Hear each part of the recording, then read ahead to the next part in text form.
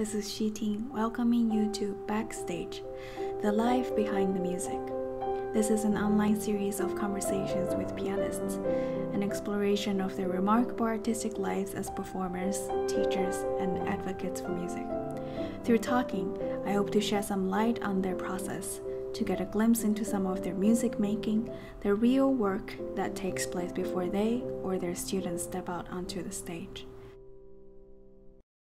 Thank you so much for being on the show with me, Mr. Ferry.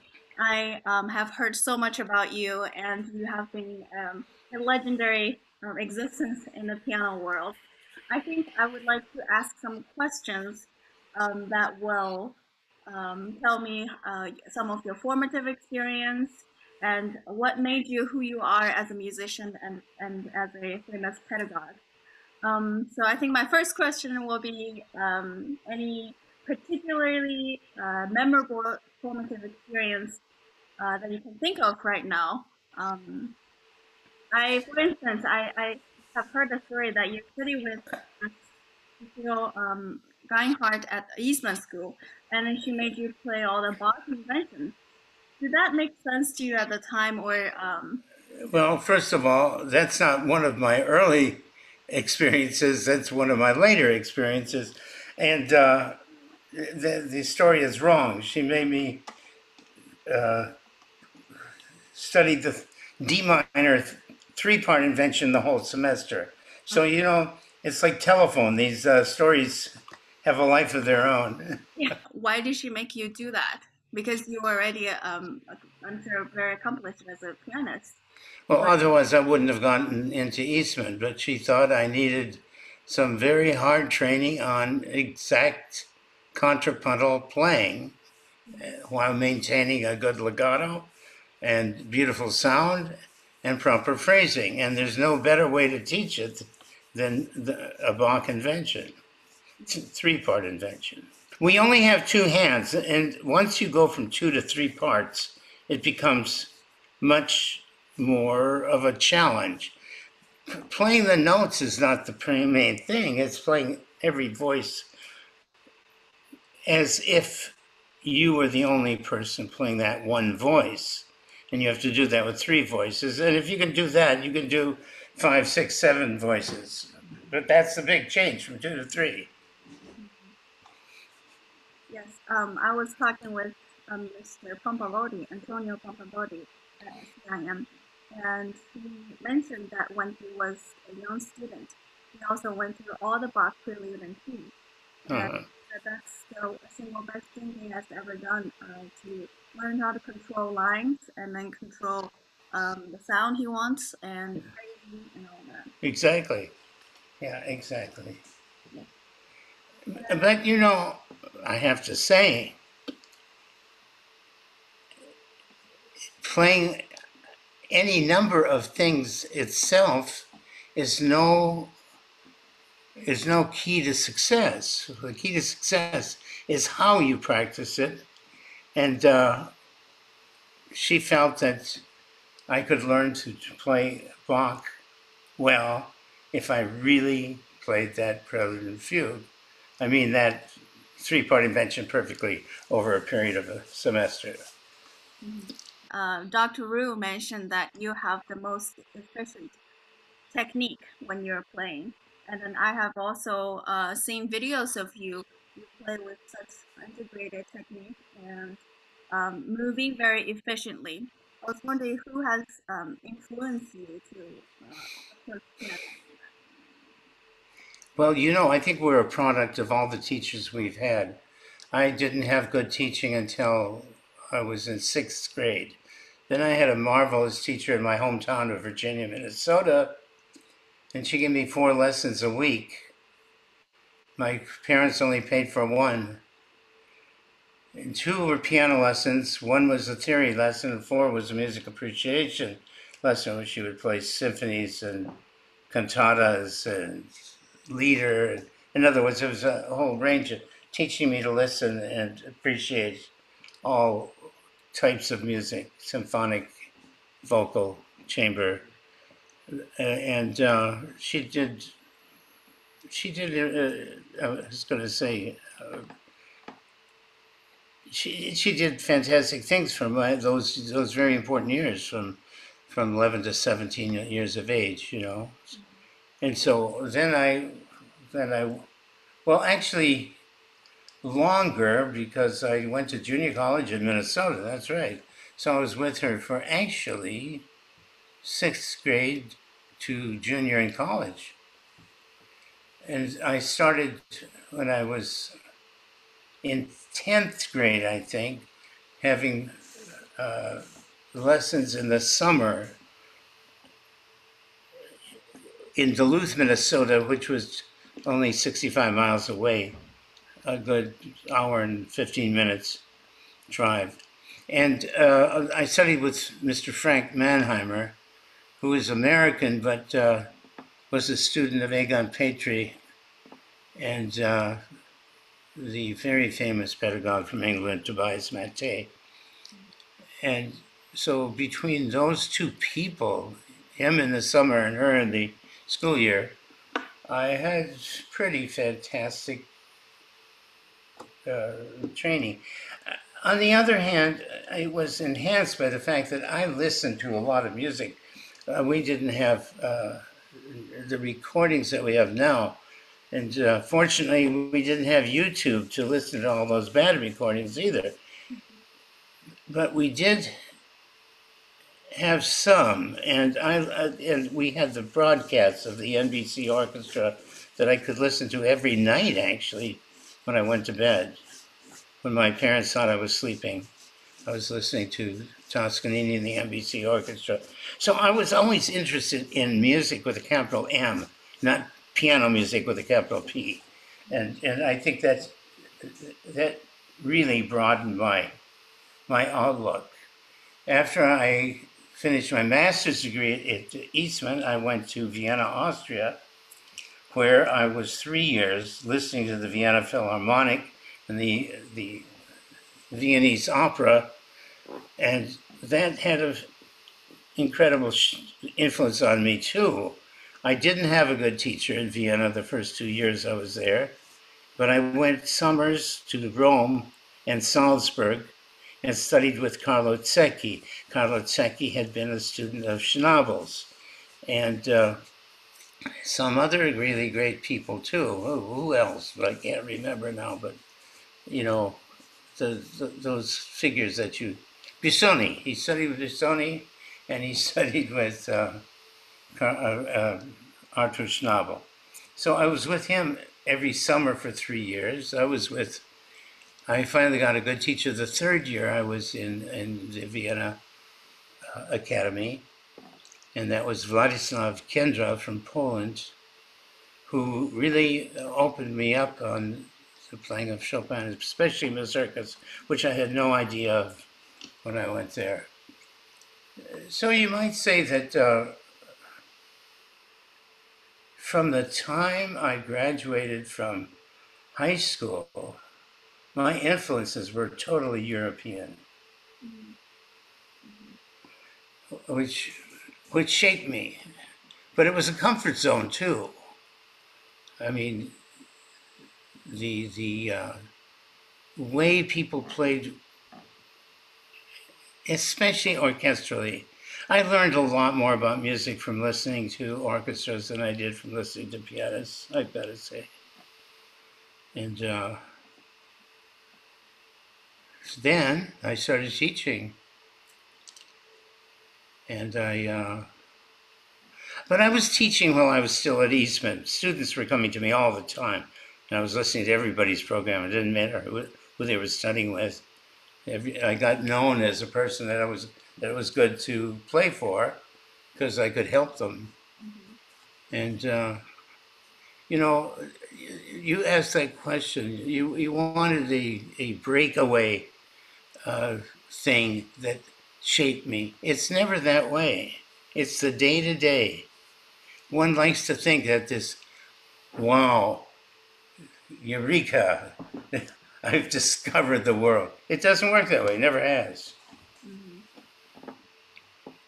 It's that daily learning, observing, putting into practice, trying things, experimentation. What's wrong with most people is that they settle on a way of playing, not always by intention, very often just sort of by the line of least resistance. And then they keep playing that way and they never play any other way the rest of their life. That's, and the one thing that can change that is early exposure to playing with somebody else. You can really deceive yourself into thinking you're playing what you think you're playing. And when you start playing with somebody else and it's not going the way you thought it would, that's when you find out what you're really doing. And I think you have such a wonderful success over the years as a teacher yourself. What kind of qualities do you look for in young pianists? What do I look for? Yeah. You know, a lot of it is gut feelings, don't you? I mean, we have to be analytical in any field. One has to be analytical, but when it comes down to choices, I think your reaction is always better than your line of reasoning. I sincerely believe that in general. Your subconscious cannot be wrecked by overthinking or by confused thinking. But to get to that point, you have to have learned a lot previous to that. But I guess it's somewhat like a football coach looking for a player. You look at that and you see what the potential is. You don't judge by how well they're playing at that time, because that could be the end of it. You judge by what you think that person may be capable of. And usually you're right. 97% of the time you're right. You get fooled once in a while, but not often, because you could also tell when it's so polished that you know that person has worked on that piece for 3 years. That you can tell too, and that's always a turn off for me, because they don't have another 3 years to learn the next program. Yeah. How is that your students do so well in competitions? I don't think anyone else could say on their bio that their students have won most of the major competitions. Well, I don't know. I don't know. Maybe it's luck. I I really try when I teach to search for the voice within the student. I mean, teaching involves two very opposite things. One is building upon a student's strengths, really looking at their strengths and giving them the repertoire and teaching them in such a way as to enhance what is basic to their musical voice. The second and opposite thing is if they have big holes in their background, then you have to concentrate on that also. But those pieces aren't the ones you're going to tell them to play in the competition. That's what you're going to do to try to make them a complete pianist. But it's necessary. It's necessary. Mhm. Yes. Again, maybe my answers are too subjective for your purposes, but otherwise it's a lie. Otherwise it's being a charlatan if you really come up with definite answers on these things. Have you noticed that very few people that have won major competitions have gone on to a career? Yes. Hmm. I think a Because, very good example is Daniel Trifnov. He didn't win uh-huh, the Chopin competition, but he's doing so much better than the winner. yeah, Yeah. this There, happens all the time. yes. There are people who are competitors. They stand out in competitions. There are also people who are artists. They give recitals and they play. Right, but whose fault is that? That's the judge's fault. Yeah. they get titillated by that technique. Yeah. Yeah. You can't blame the competitors for playing the way they believe. You can only blame the judges for not. I tell you what happens with every competition. Most of the very good people are thrown out in the first round because maybe they're not the best ones for playing etudes. Second round comes and the judges start squirming and complaining. Oh, the students just aren't so good as they used to be. And it comes to the finals, and then they start complaining more. Nobody can play a big piece. It's all into little sections. Well, who's responsible for that? It's them. They chose the wrong people in the first round.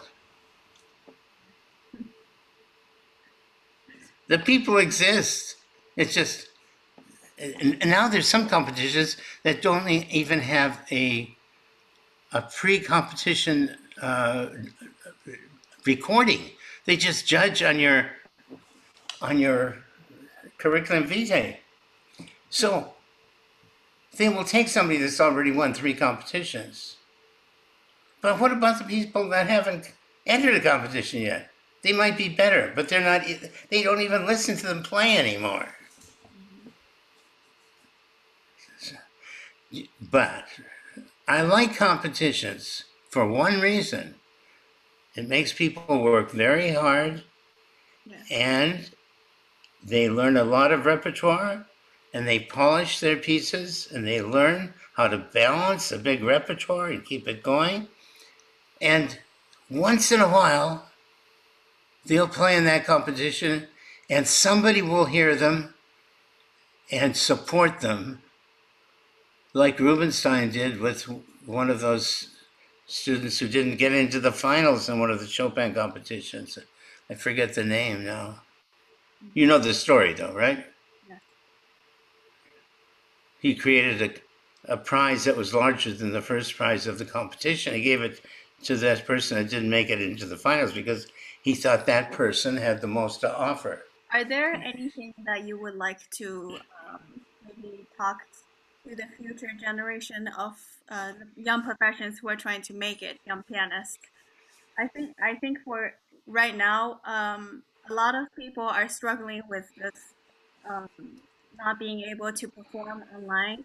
I'm Oh, not, it's really terrible right now. It's terrible for all artists, but performing artists especially. They don't have any. You can't even play a decent school recital with audience. I mean, it's not that those school recitals always had a big audience, but now there's none. You know, I pore over this problem. You see